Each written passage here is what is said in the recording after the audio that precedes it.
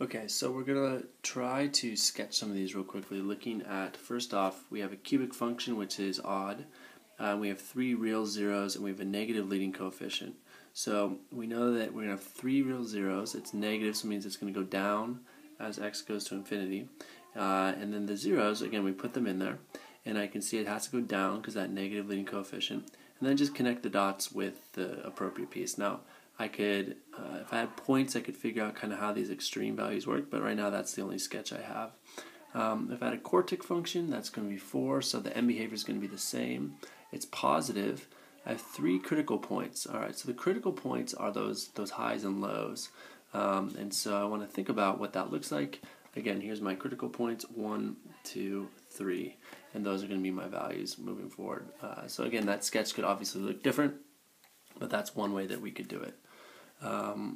We have no real zeros here in the way this is drawn because I have no intercepts with my x-axis. Alright, we have what's called the remainder theorem, which goes back to division of polynomials and specifically synthetic division.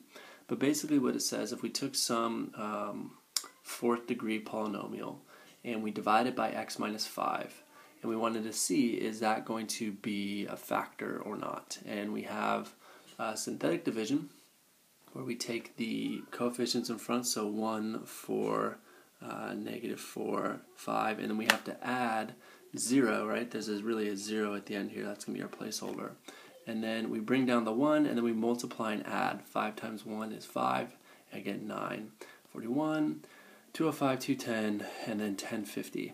So that's my remainder. So I can rewrite this as, these are my coefficients, x cubed, 9x squared, 41x, and then 210, and then remainder 1050.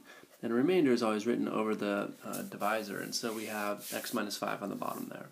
And so if we wanted to rewrite this, it looks a little strange, but if I multiplied by x minus 5 over here, these are canceled out. And I would get, on this side, my factor, right? And then plus 1050, because these two actually cancel out here.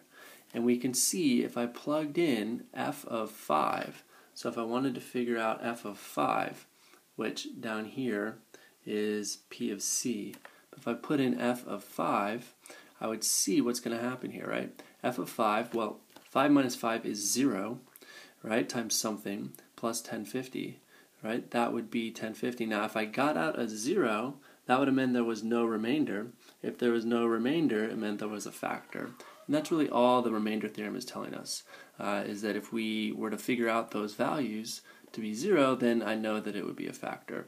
Otherwise, it's going to be the value at p of c is going to be, so if I wanted to figure out quickly what f of 5 would be, I would just figure out the remainder when I do the synthetic division.